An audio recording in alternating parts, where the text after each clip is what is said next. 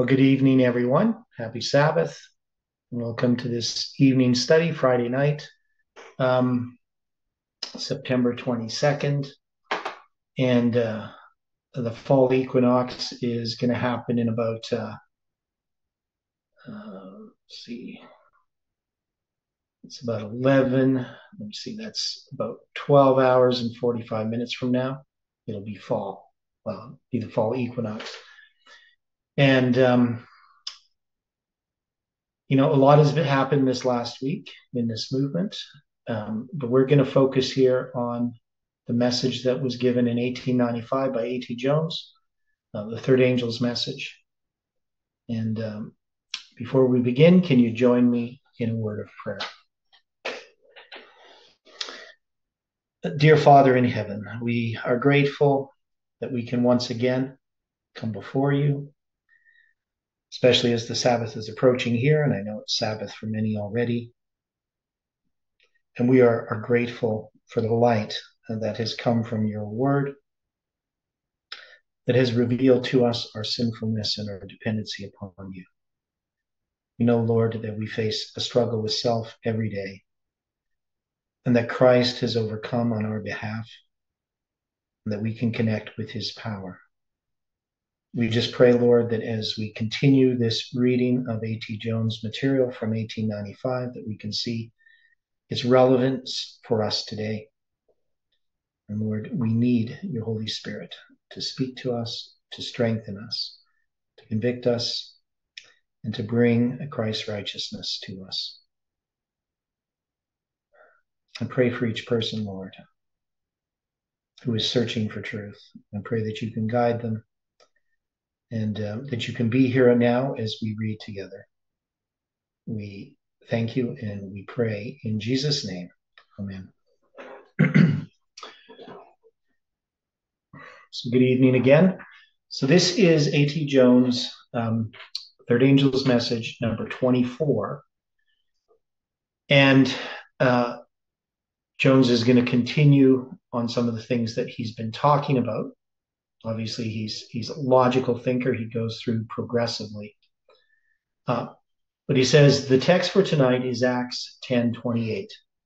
And he said unto them, ye know how that it is an unlawful thing for a man that is a Jew to keep company or come unto one of another nation. Now, this is going to be an important study here as we look at our relations to each other. He says, the interlinear Greek that I have shows that this was spoken really stronger than our translation gives it. He said to them, ye know how unlawful it is for a man, a Jew, to unite himself or come near to one of another race. Not simply, you know that it is an unlawful thing, but you know how unlawful it is to do so. Now, was it unlawful? Was it unlawful for a Jew to keep company or associate with one of another race? The Jews regarded it as being unlawful, but was it unlawful? The Jews were God's people. They had professed to be his people for ages. By this time, they should have learned that whatever God said, and that alone, was lawful, and that nothing that anybody else should say had any force of law, therefore could never properly be spoken of as lawful, and consequently any violation of it could never be spoken of as unlawful. They should have learned that, but instead of learning it, they learned to oppose it, or they learned the opposite of it.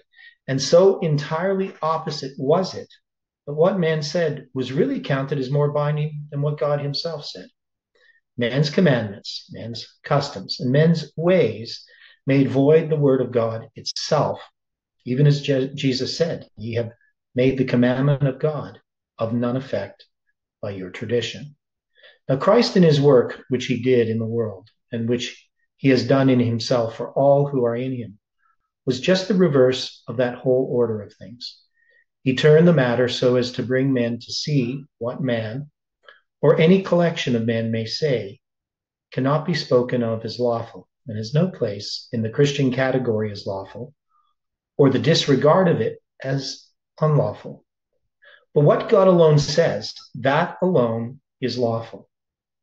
and not to do what he says, that alone is unlawful. Now, this is the principle that we are going to examine in a study or two, maybe more. And this is the principle we need to examine now because we have come to the borders of the time, and shall soon be fully into the time when the world will be bound as entirely under men's commandments and men's traditions and men's prejudices, which make void the law of God, as those people were when Christ came into the world. Now we can see that clearly that this is speaking of our time. If you're going to talk about the making void of God's law, where that which is good is considered unlawful and that which is evil is considered good, then we're in pretty bad shape. And we're definitely in that time now. So he says, which made the void the law of God, as those people were when Christ came into the world. And therefore, as certainly as our allegiance shall be to him, it must be, as it must be, so certainly we will be drawn so close to what God says that alone will be our whole rule and definition of conduct. That alone will be our guide, and that in Christ, as it is lived in Christ and wrought out in him.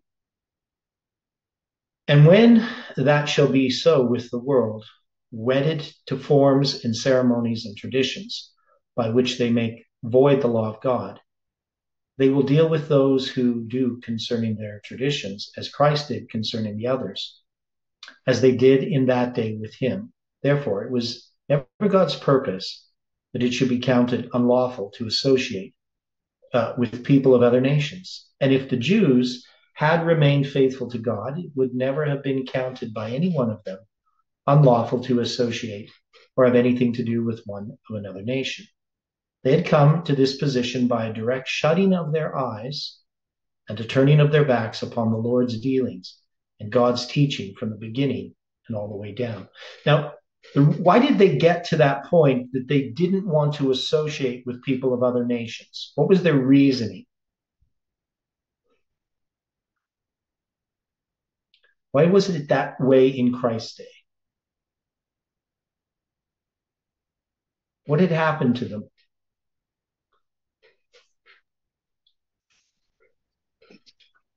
I know they've been harassed by other nations, Okay, Rome and Medo Persia, I believe. okay, but in the past, they had departed from God because of their relations with other nations, right? Look at the story of Ezra, the marriage to the strange wives, etc. So, so often their relations with other nations led to them worshiping the idols and the gods of other nations, right? So what the Jews tried to do to protect that from happening was to make themselves exclusive, to cut themselves off from interaction with other nations, especially on any kind of social level. Doesn't mean they didn't sell them things or interact with them in that way, but they definitely were not going to be in any way social with them. Now, that wasn't really the answer to the problem. Or sharing their faith. They didn't want to share their faith. Yeah. So, they drove out of one ditch into the other, overcorrected. The problem was initially is their faithfulness to God. It wasn't so much that they had contact with other nations, but they weren't obedient to God. And yes, it's true that, marrying other nations' wives, or daughters, making them your wives, that's definitely going to affect you because that woman is going to raise those children and she's going to have those beliefs, and your children are going to grow up with this influence from the pagan nations. And we see this within Adventism too. We can see that Adventism to some degree has made itself exclusive. Even when I became an Adventist, I wasn't really included into Adventism, right? I wasn't on the in circle, the in crowd, You mean like little cliques or spiritual elites in the church? because I'm just, in a sense, an outsider. I'm a proselyte, right? Now, I didn't really notice this until I got married to Heidi, who is a fourth generation Adventist, how different she's treated by the leadership of the church. Because I mean, they know all of her family. Many of her family were ministers, right? Relatives. So all of a sudden, I have a different status, even though I'm, on the outside in the sense theologically. Definitely, there's a different status that happens when you're a generational Adventist than when you're just somebody who's a proselyte. And so Adventism has sort of made this exclusiveness. Plus, they don't really know how to interact or perceive the world around them. They don't really understand people who are different. They don't understand other Christians. And so they've always had this exclusiveness in the sense of they're better than others, and just sort of a simplistic view of the world around them. So I've noticed this about Adventists, the ones who've been Adventists for a long, long time. So it's, I it's mean, those have been born and raised in the church would do that mostly, I think. talking 'Cause about. I used to be a Catholic and Baptist. Yeah. So people who are born into the church don't necessarily understand the world outside of them, especially if they've just gone to church schools their whole life. All their friends are Adventists, and they can be not even converted Christians, but culturally they're Adventists, and this is what ends up happening with the Jews. So they need to be converted. They need to understand the gospel, but the gospel keeps getting set aside, and they try to preserve their culture, their religion, with all of these traditions that they add to it. Now, in some ways, Jones isn't really understanding at the end of the world, because when we look at these traditions and forms and ceremonies, that's not necessarily what makes void the law of God at the end of the world. It is the laws of men. The laws of men are in contradistinction to the law of God, right? They're definitely different than the law of God, but they're placed above God's law. And so they're not necessarily even traditions in the truest sense, because traditions are things that have carried on for a long time. A lot of these things are just new radical ideas that have replaced God's law. So he says, and when that shall be so, when the world wedded to forms and ceremonies and traditions by which they make void the law of God, they will deal with those who do concerning the traditions as Christ did concerning the others, as they did in that day with him. Therefore, it was never God's purpose that it should be counted unlawful to associate with people of other nations. We should associate with people, whoever they are, but we associate with them in a different level. Obviously, we're not going to, find worldly friends and, go to the bar with them and all those types of things.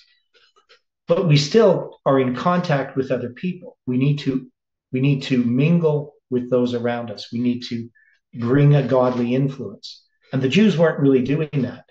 They were just cutting themselves off from any kind of relation to the nations around them.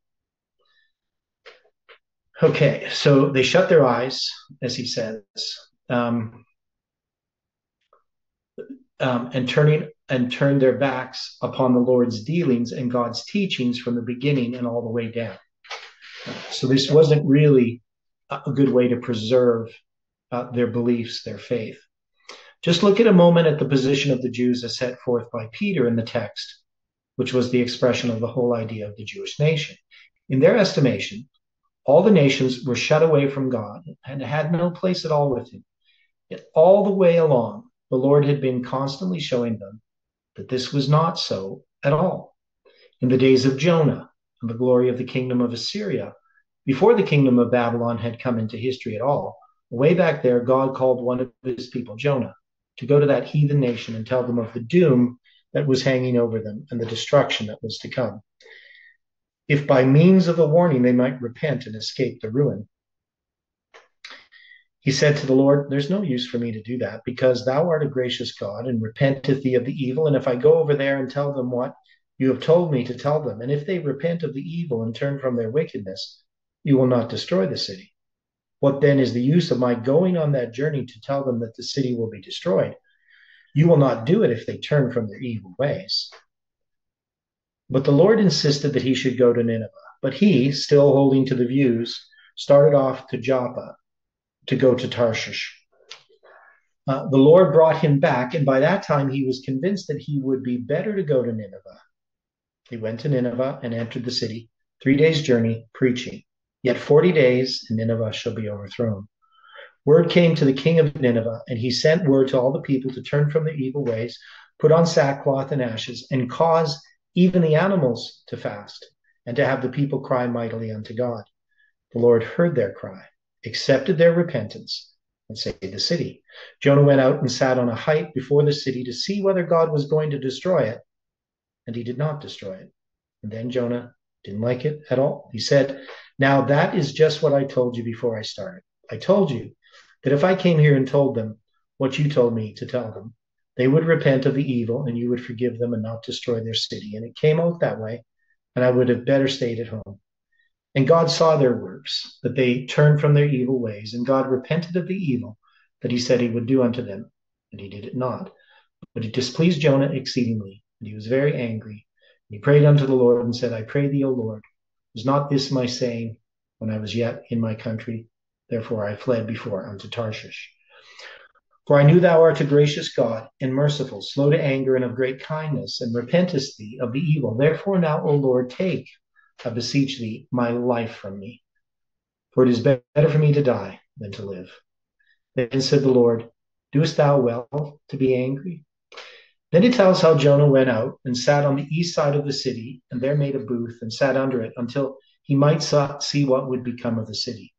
And the Lord prepared a gourd, and it withered. And Jonah got very angry about that and prayed again that he might die. And God said to Jonah, doest thou well to be angry for the gourd? And he said, I do well to be angry, even unto death. Then said the Lord, thou hast pity on the gourd, for which thou hast not labored, neither madest it grow, which came up in a night and perished in a night. And should not I spare Nineveh, that great city, wherein are more than 60,000 persons, that cannot discern between their right hand and their left hand, and also much cattle? So you got 120,000 people in Nineveh. Anyway, it says, well, it is supposed that Jonah himself learned this lesson finally. And further, this was recorded, and it was kept as one of the holy books in the hands of the people from which they were taught. And they should have learned the lesson which it taught, that the Lord had a care for other nations, and that he wanted his people to care for other nations. Jonah knew and said that he knew that thou art a gracious God and merciful, slow to anger and of great kindness, and repentest thee of the evil. Knowing that, he should have been that much more ready to go to those people and preach to them the Lord's message, that they might repent and be delivered.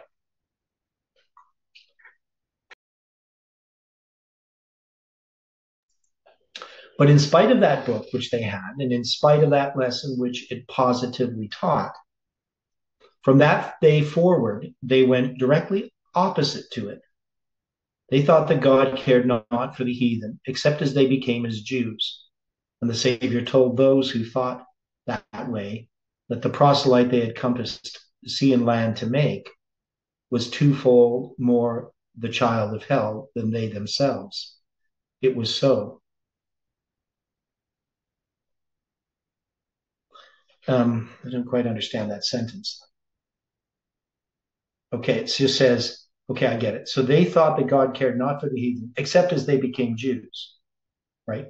And Christ told them that you compass sea and land to make one proselyte, but they become twofold more the child of hell than you are yourselves, right? Which is to say that basically their conversion of that person didn't really help them. After that, they went on in their crooked course, away from the true idea of God respecting them and the nations around, and became so self-inclusive, so shut up within themselves, and so evil as to be worse than the heathen around them. Then the Lord scattered them among all the nations around them, and they were obliged to associate with other people. They had to do it.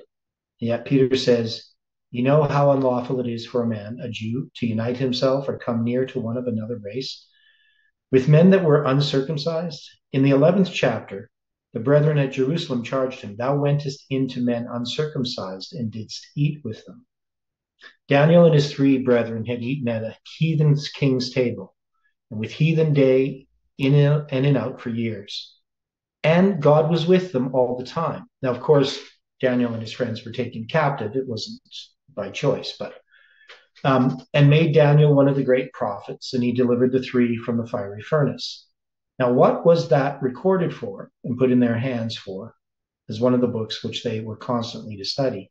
You can see that it was simply to teach them directly the opposite of what they were saying and doing. More than this, turn to the book of Daniel, 4th chapter. Nebuchadnezzar the king, unto all people, nations, and languages that dwell in all the earth. Peace be multiplied unto you. I thought it good to show the signs and wonders that the high God hath wrought toward me.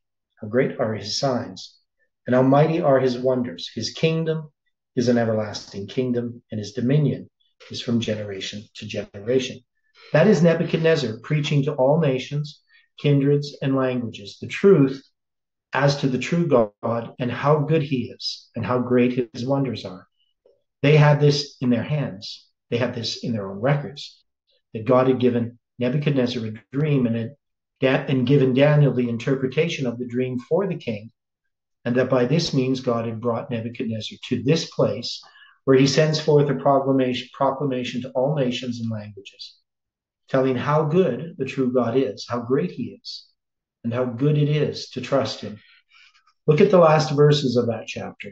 Nebuchadnezzar has told his experience, how he offended against God and was driven out. The Lord brought him back in his own good time. At the same time, my reason returned unto me, and for the glory of my kingdom, my honor and brightness returned unto me. And my counselors and my lords sought me, and I was established in my kingdom. An excellent majesty was added unto me. Now I, Nebuchadnezzar, praise and extol and honor the King of heaven, all whose works are truth, and his ways judgment. And those that walk in pride, he is able to abase. Yeah, so Angela adds here, God violated the Jewish exclusivism, snobbery, so much he used Esther to woo and win a heathen king who would counteract a death decree. Yeah. Now, I just want to say on the other side of this, we see within Adventism, even going back to the 1950s, the courting of the evangelicals. Now, you would think, well, Adventists want to interact with other Christians. They begin doing this. They go to their universities. But Bakioki did that. He went to a Catholic university. But they're doing that. Yeah, right, exactly. Now, they're doing that to gain the acceptance of the world, right? That is, they don't want to be seen as a cult, Adventists. Yeah. And they want to have the status that they can have by being recognized by other scholars of other denominations. And that, of course, is not what Jones is talking about as far as interacting with others. Right? Jones wouldn't support the idea of learning in the other churches' schools, in the churches of fallen Babylon. So you have these two extremes, the one where you become exclusive, and this other one where you just have no distinction. That is, you don't even recognize that what they're teaching is error. You accept their gods, so to speak. And this is a problem, is that people go to these extremes.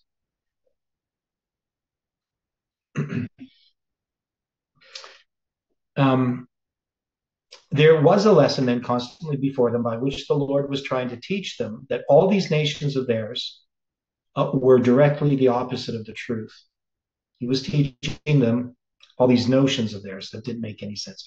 All these notions of theirs were directly the opposite of the truth. He was teaching them that he was ready to reach the heathen and wanted to reach them, and that he had separated Israel from among the nations that they might know more of him and tell it to all nations. And if they had stood in the place where God wanted them to stand from the beginning, no such task as this would ever have fallen to the heathen king, for the people of God themselves would have proclaimed his glory to all the nations. So the problem we have within Adventism, just in the general sense, going back to what I was talking about, is that the Adventists, if they had stood their ground and not courted the evangelicals and sought to pacify them in regard to how they see us as a cult, if they would have just proclaimed the gospel, they would have been much more effective in spreading the truth. That is, if they had the truth, they'd be much more effective in spreading the truth. But they didn't do that. They were not doing it. And they always have this reason. The reason we're doing it is so that we can have influence. Because if they think we're a cult, then they're not going to listen to us. So we compromise thinking that that's going to give us an in, make us equals with them so that we can participate and influence them. But they're going to end up influencing us in that context. But when they shut themselves away from God, and in all that shut themselves away from the nations, then God had to use the heads of these heathen nations to bring the knowledge of himself to all the nations. Look at the 6th chapter also. There is the instance of Darius in the persecution of Daniel and his deliverance. Let us read the decree of Darius in the 25th verse. Then King Darius wrote unto all peoples and nations and languages that dwell in all the earth, peace be unto you, peace be multiplied unto you. I make a decree that in every dominion of my kingdom men tremble and fear before the God of Daniel, for he is the living God, and steadfast forever, and his kingdom that which shall not be destroyed.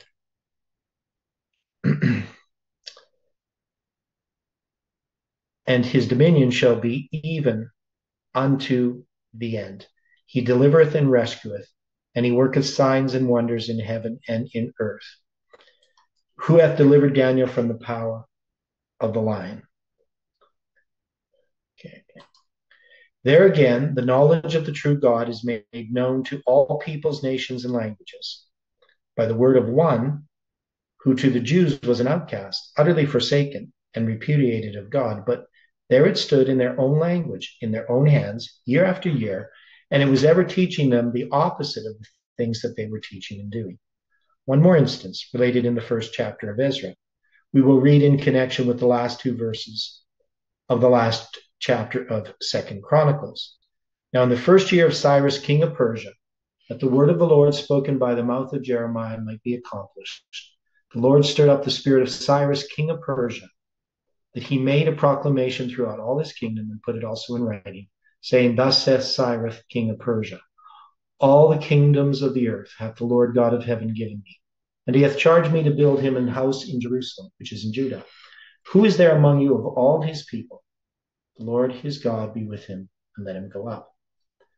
Now in the 1st year of Cyrus, king of Persia, that the word of the Lord by the mouth of Jeremiah might be fulfilled, the Lord stirred up the spirit of Cyrus, king of Persia, that he made a proclamation throughout all his kingdom and put it also in writing, saying, Thus saith Cyrus, king of Persia, the Lord God of heaven hath given me all the kingdoms of the earth, and he hath charged me to build him a house at Jerusalem, which is in Judah. Who is there among you of all his people? His God be with him, and let him go up to Jerusalem, which is in Judah, and build the house of the Lord God of Israel. He is the God which is in Jerusalem. Ezra 1, verse 1-3. That is enough. There are plenty more instances in the scriptures to show how entirely the Jews had shut their eyes and turned their backs upon the Lord in order to reach the point where they stood when Christ came into the world and where he found them. That is true that in the books of Moses, when the Lord brought the children of Israel out of Egypt, and in other scriptures, it was told them that they were to be separate from all the nations. And that is so. It is also told them how that separation was to be accomplished. In the 33rd chapter of Exodus, in verses 14 to 16, this is told: My presence shall go with thee, and I will give thee rest. And he said unto him, If thy presence go not with me, carry us not up hence. For wherein shall it be known here that I and thy people have found grace in thy sight? Is it not in that thou goest with us? So shall we be separated, I and thy people, from all the people that are upon the face of the earth. So shall we be separated. How is it that so? Thou goest with us. Thus they were taught the means by which they should be separated from all the people. Now, if they had courted his presence and also had his presence with them, they would have been separated from all the people, indeed, in heart and in life. Yet they would have associated with all the people upon the earth. They would have gone to all people and nations and languages and tongues, telling them of the glories of God and his goodness and power, just as Nebuchadnezzar and Darius and Cyrus did. But instead, they did not court his presence and have him ever with them to sanctify them. For to be separated from the world unto the Lord is to be sanctified.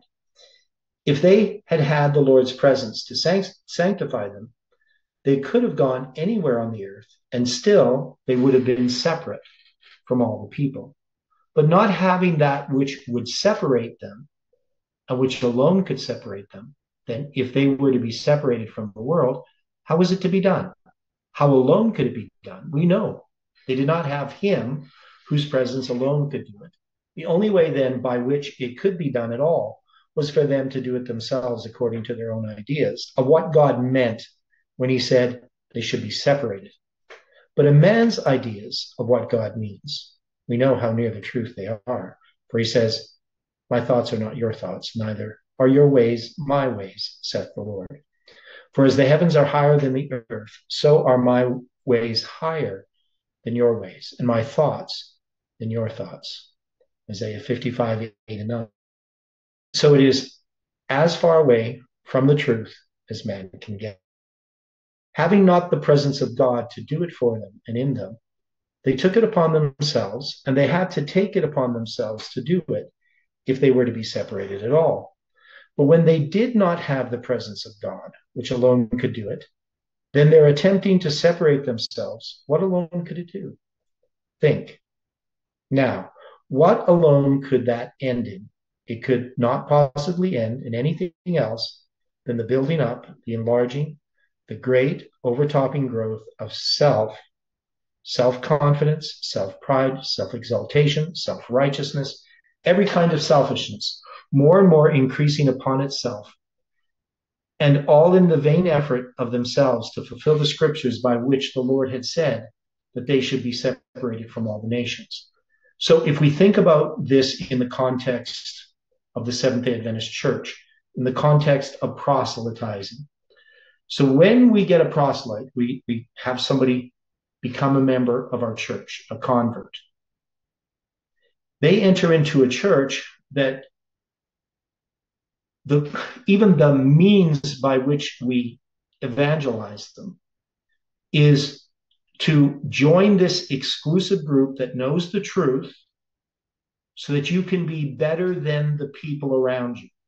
Now, maybe that's a bit harsh, but that's when the first evangelistic series I went to, I was already an Adventist. So I think it was, so I got baptized in December 25th, 82. And the first evangelistic series that I went to would have been in 84. So it would have been about a year and a half. So it was in the spring, maybe not quite a year and a half, the spring of 84. And I remember going to this evangelistic series and thinking, if I had gone to an evangelistic series, the one thing I would not have done is become a Seventh-day Adventist. Even though what they were presenting was truth, the prophecies and so forth. But the manner in which this was presented was the thing that I found distasteful. because it was from a position of self-righteousness, that we are better. And the people that it attracted were the ones that wanted to have that sort of character. It wasn't going to attract the people that should be a part of the Adventist church.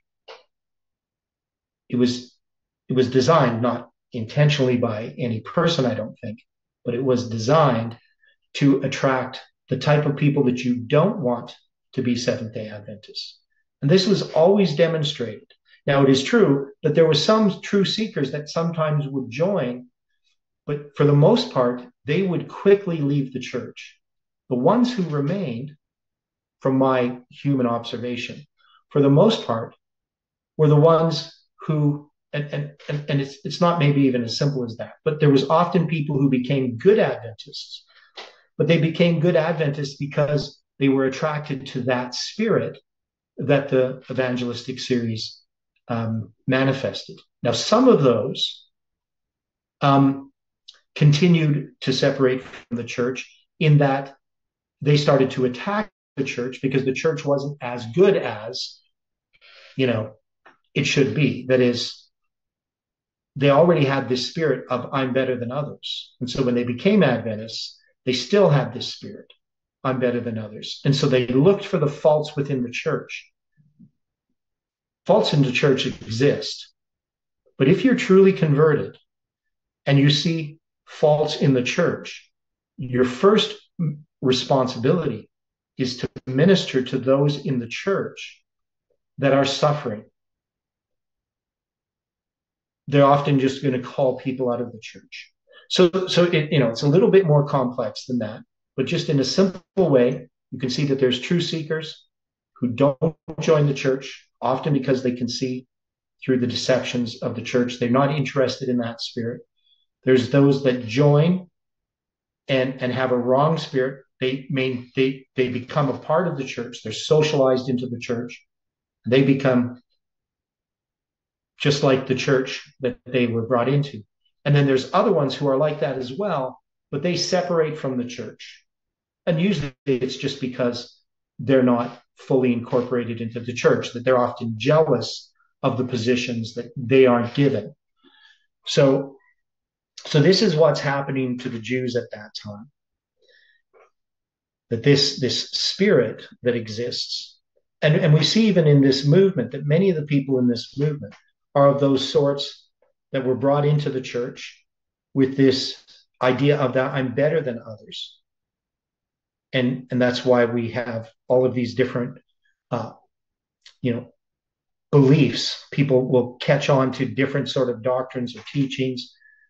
25-20 is just one of them. Nothing wrong with the 25-20.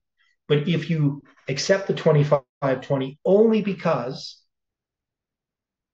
the church rejects it, and it's just something that you accept to make yourself look better than others, then there's no benefit in you accepting it. So hopefully that makes sense what I've said. So this is the problem that we have here with the Jews. This is the problem that we have ourselves. And when by this means they had reached the point at which they were worse than the heathen round about them, the Lord had to take them out of the land and scatter them abroad among all the nations. And when they were so scattered, they were more separated from the nations than they had ever been at any time from the day that they came into the land. Because they were scattered among the nations, they sought the Lord as they had not in their own land, and they trusted him as they had not in their own land, and they found him as they had not appreciated him there. And his presence with them separated them from the heathen when they were scattered among the heathen. In all these ways, the Lord was trying to teach them that they were not going the right way, to teach them the true way in which it alone could be done. Yet in spite of it all, they took the wrong way to do it. Yet more than this, not having the presence of God, which would give meaning to all that he has said and all that he had appointed for them to observe in their services and worship, this self-seeking way led them to pervert the Lord's appointed forms of worship. It led them to make these a means of salvation. And when they had practiced these, they held that made them righteous, and the other nations not having these, Therefore, they could not be righteous. They held that God had given these forms for this purpose and had not prescribed them to other nations, and therefore God thought more of them than he did of anybody else. Thus, they not only put themselves in the place of God, but all the services which he had appointed for another purpose they perverted and turned altogether to the service of self-righteousness and self-exaltation and self-exclusion. Now, when it comes to the Pharisees, because we know we have these different groups within Judaism. You have the Pharisees, the Sadducees. The Sadducees are basically the sons of Zadok. They are connected to the temple. You have the Zealots, the people who want to overthrow Rome. You have the Herodians, the people who support Rome. You have the Essenes, this group that sees basically it's the self-supporting ministries, right? So you see these different types of groups exist, but they all have the same basic root problem. It's all about self-righteousness, self-exaltation, and self-exclusion. However, they try to do it, and Jones says, if they had his presence as he appointed for them, all these appointed forms would have had to them a divine meaning and a divine life in every phase of service which God had appointed. Then they would have found Jesus Christ himself and his living presence and converting power. And that would have given living energy to every form that was appointed to all these symbols that were before them. Then all these things would have had to them a living interest, for they would have represented only a present Christ present with them. Thus, the lack of the presence of Christ in the life by a converted heart led altogether to the enlarging of themselves in the place of God and to making all the divine forms which God had appointed only forms and outward ceremonies by which they expected to obtain life. It led to the putting of these things in the place of Christ as the way of salvation. Now, I think we have just about time enough in the present hour to read some passages respecting what they had made of all this in the time of Christ. I ask you to think carefully on this. I have here some of the advanced chapters of The New Life of Christ by Mrs. E.G. White. Of course, that's the book Desire of Ages. And a great deal is said upon this subject which we have studied so far tonight. And I thought it would be valuable to all our ministers and workers, especially, and to all people also, if we could bring these statements together here, where we can have them in the bulletin before our eyes to use in the time to which we are coming. I have therefore brought this down and will now read passages without making any particular comment upon them tonight. But the next lesson will follow the consequence of this, and all these points are necessary to our further study, as the life of Christ is not yet printed, but still in manuscript. I cannot, of course, give references. So he's going to read. The Jewish leaders refrained from associating with any class but their own. They held themselves aloof, not only from the Gentiles, but from the majority of their own people, seeking neither to benefit them nor to win their friendship. Their teachings led the Jews of all classes to separate themselves from the rest of the world in manner which tended to make them self-righteous, egotistical, and intolerant. This rigorous seclusion and bigotry of the Pharisees had narrowed their influence and created a prejudice which the Savior desired to remove, that the influence of his mission might be felt upon all. This was the purpose of Jesus in attending this marriage feast, to begin the work of breaking down the exclusiveness which existed with the Jewish leaders and to open the way for their freer mingling with the common people. The Jews had so far fallen from the ancient teachings of Jehovah as to hold that they would be righteous in the sight of God and receive the fulfillment of his promises, if they strictly kept the letter of the law given them by Moses. So I need to read that again. The Jews had so far fallen from the ancient teachings of Jehovah as to hold that they would be righteous in the sight of God and receive the fulfillment of his promises, if they strictly kept the letter of the law given by Moses. The zeal with which they followed the teachings of the elders gave them an air of great piety. Not content with performing those services which God had specified to them through Moses, they were continually reaching for rigid and difficult duties. They measured their holiness by the number and multitude of their ceremonies, while their hearts were filled with hypocrisy, pride, and avarice. While they professed to be the only righteous nation on the earth, the curse of God was upon them for their iniquities. Now, we can look at ourselves and say, well, I'm not caught up in a multitude of ceremonies, right? But there's other things that can substitute for this as well. And I've been always outspoken against conspiracy theories. I'm not saying conspiracies don't exist, but what they do to us is create in ourselves pride, that we know things other people don't know, and that this can give us the feeling that we are better, that we are in the know. Did you say conspiracy theories? Conspiracy theories, yes. All right. I mean, that's the fruit of conspiracy theories. Conspiracies exist, and sometimes some of the conspiracy theories that are out there are actually true conspiracies, right? Yeah, They some do, are true.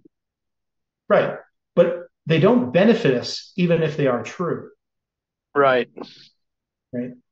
Because that's not the message that God has given us. And so what we do need to do is to heed what Jones is talking about, to reflect Christ's character. If even true things can be used as a wall or as a cloak to hide our true selves. And so we can be even orthodox in our thinking, but still all we have is self-righteousness. Believing the correct things isn't enough.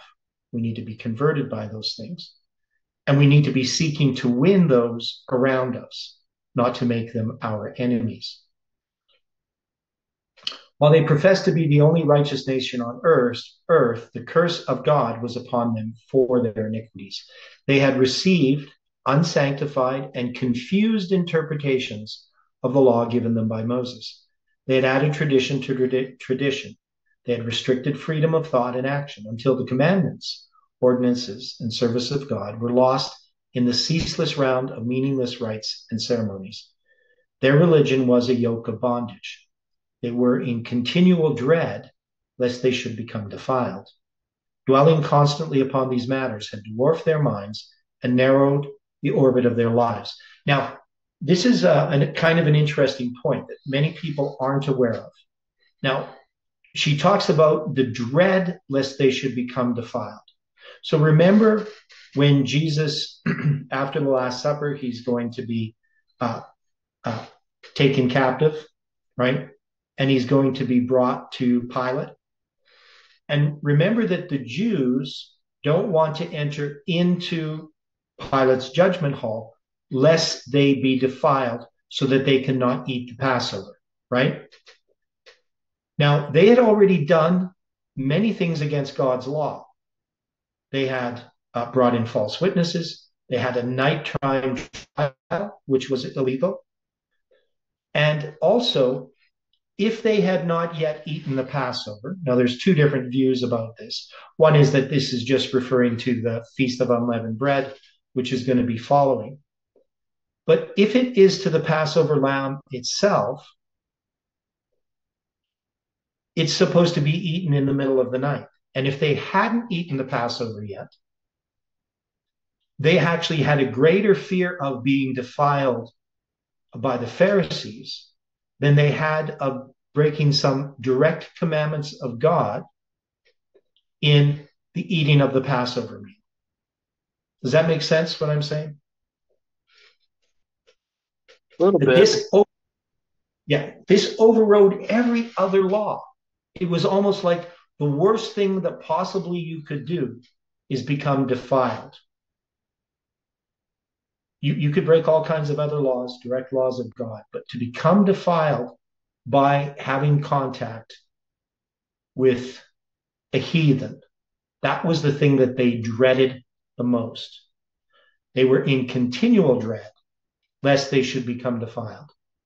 Dwelling constantly upon these matters had dwarfed their minds and narrowed the orbit of their lives. So much so that they could transgress God's law and not even notice it. Okay, so now a question. What was the root of that whole thing? Selfishness all the time. So we've been reading from Desire of Ages. Now Jones has asked this question. So we know that this is selfishness. Is our religion just consist of selfishness in the guise of religion? We have to think about that. Jesus began the work of reformation by bringing himself into close sympathy with humanity. He was a Jew, and he designed to leave a perfect pattern of one who was a Jew inwardly. While he showed the greatest reverence for the law of God and taught obedience to its precepts, he rebuked the Pharisees for their pretentious piety and endeavored to free the people from the senseless exactions that bound them. Jesus rebuked intemperance, self-indulgence, and folly. Yet he was social in his nature. He accepted invitations to dine with the learned and noble, as well as with the poor and afflicted. On these occasions, his conversation was elevating and instructive. He gave no license to scenes of dissipation and revelry, but innocent happiness was pleasing to him. A Jewish marriage was a solemn and impressive occasion, and the joy of which was not displeasing to the Son of Man. The miracle at the feast pointed directly toward the breaking down of the prejudices of the Jews. The disciples of Jesus learned a lesson of sympathy and humility from it. In another chapter, on Nicodemus and his visit to Christ, we have this. So Jones is just saying we're going to another chapter dealing with Nicodemus. At that time, the Israelites had come to regard the sacrificial service as having in itself virtue to atone for sin, and thus had lost sight of Christ to whom it pointed. God would teach them that all their services were as valueless in themselves as that serpent of brass, but were, like that, to lead their minds to Christ, the great sin offering. Sinful though she was, this woman was in a more favorable condition to become an heir of Christ's kingdom than were those of the Jews who made exalted professions of piety, yet trusted for their salvation to the obedience of outward forms and ceremonies. They felt that they needed no savior and no teacher. But this poor woman longed to be released from the burden of sin. So this is, I'm not sure. It doesn't say here which woman, but anyway, I think we'll figure it out. Jesus was a Jew, yet he mingled freely with the Samaritans. So I think it's the Samaritan woman, setting at naught the customs and bigotry of his nation. He had already begun to break down the partition wall between Jew and Gentile to preach salvation to the world. At the very beginning of his ministry, he openly rebuked the superficial morality and ostentatious piety of the Jews. In the temple at Jerusalem, there was a partition wall separating the outer court from the apartment of the temple itself. Gentiles were permitted to enter the outer court, but it was lawful only for the Jews to penetrate into the inner enclosure. Had a Samaritan passed this boundary, the temple would not have been desecrated, and his life would have paid the penalty for its pollution. But Jesus, who was virtually the originator and foundation of the temple, drew the Gentiles to him by the ties of human sympathy and association, while his divine grace and power brought to them the salvation which the Jews refused to accept. The stay of Jesus at Samaria was not alone to bring light to the souls that listened so eagerly to his words. It was for the instruction of his disciples. Sincere as they were in their attachment to Christ, they were still under the influence of their earlier teachings of Jewish bigotry and narrowness. They had felt that in order to prove themselves loyal to their nationality, it was incumbent upon them to cherish enmity toward the Samaritans. Do you see the connection between that and the previous quotation? Talking with the woman of Samaria, Jesus had begun to break down the partition wall between the Jews and the other nations. And the disciples thought it was incumbent upon them to cherish enmity Do you see that when Jesus wanted to break down that partition wall, he did it by abolishing the enmity? They were filled with wonder at the conduct of Jesus, who was breaking down the wall of separation between the Jews and the Samaritans, and openly setting aside the teachings of the scribes and Pharisees. The disciples could not refuse to follow the example of their master, yet their feelings protested at every step. The impulsive Peter and even the loving John could hardly submit to this new order of things. They scarcely endured the thought that they were to labor for such a class as those Samaritans. During the 2 days while they shared the Lord's ministry in Samaria, fidelity to Christ kept their prejudices under control. They would not have failed to show reverence to him, but in heart, they were unreconciled. Yet it was a lesson essential for them to learn. As disciples and ambassadors of Christ, their old feelings of pride, contempt, and hatred must give place to love, pity, and sympathy.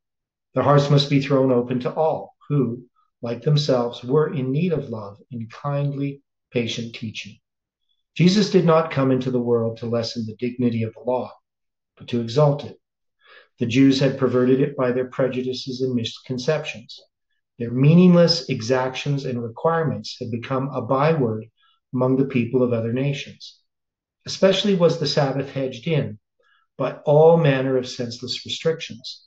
It could not then be called a delight, the holy of the Lord, honorable, for the scribes and the Pharisees had made its observance a galling yoke.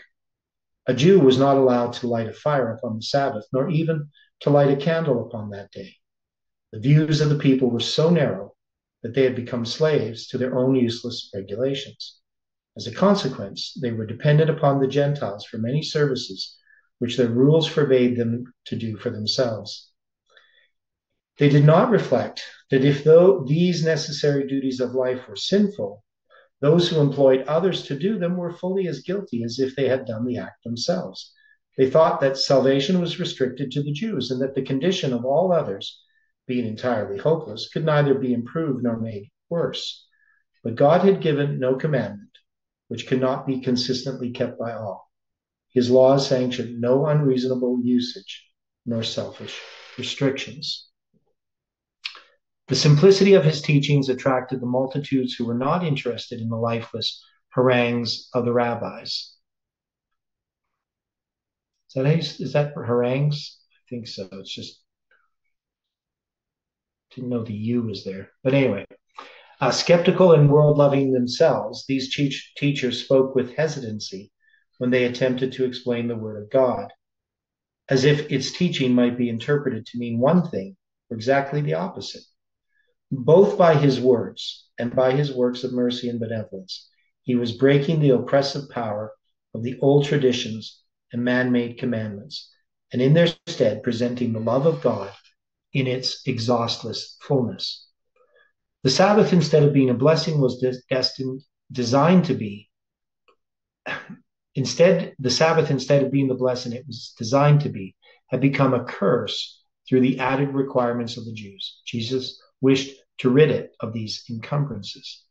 The Old Testament scriptures, which they professed to believe, stated plainly every detail of Christ's ministry, but the minds of the Jews had become dwarfed and narrowed by their unjust prejudices and unreasoning bigotry. The Jewish leaders were filled with spiritual pride. Their desire for the glorification of self manifested itself even in the service of the sanctuary. They loved the highest greeting in the marketplaces and were gratified with the sound of their titles on the lips of men. As real piety declined, they became more jealous for their traditions and ceremonies. We will have one more quotation. These admonitions had effect, and as repeated calamities and persecutions came upon them from their heathen enemies, the Jews returned to the strict observance of all the outward forms enjoyed by the sacred law. Not satisfied with this, they made burdensome additions to these ceremonies. Their pride and bigotry led to the narrowed interpretation of the requirements of God. As time passed, they gradually hedged themselves in with the traditions and customs of their ancestors, till they regarded the requirements originating from them as possessing all the sanctity of their original law. This confidence in themselves and their own regulations, with its attendant prejudices against all other nations, caused them to resist the Spirit of God, which would have corrected their errors, and thus it separated them still farther from them. In the days of Christ, these exactions and restrictions had become so wearisome that Jesus declared, "They bind heavy burdens and grievous to be borne, and lay them on men's shoulders. Their false standard of duty, their superficial tests of piety and holiness, obscured the real and positive requirements of God. In the rigid performance of outward ceremonies, heart service was neglected." And of course, as I stated, this can show up in many different ways.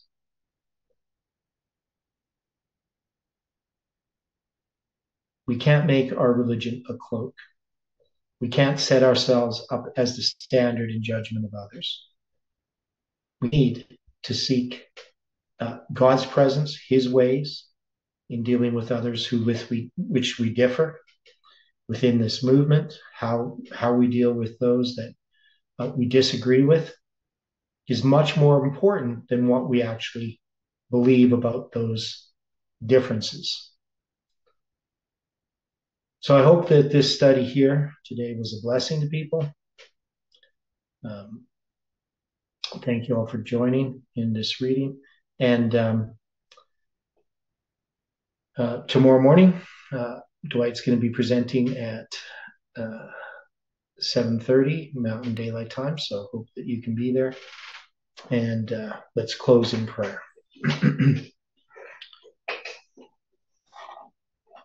Dear Father in heaven, we are grateful once again for the light that you have given us, and we open our hearts to you, Lord, that you can show us our need of you. We know, Lord, that we've been judgmental, harsh, critical, self-righteous, that we have not revealed Christ's character to those around us, and that we have hurt many even in this movement by our words and actions, and we ask for forgiveness. I pray that you can bless each person. We pray for Jeff and this movement and the things that are happening around us. We know, Lord, that we have a responsibility to obey your voice in spite of what happens. We ask, Lord, that you can lead and guide us into all truth. Bless this Sabbath day and our time that we spend. We ask this in Jesus' name. Amen.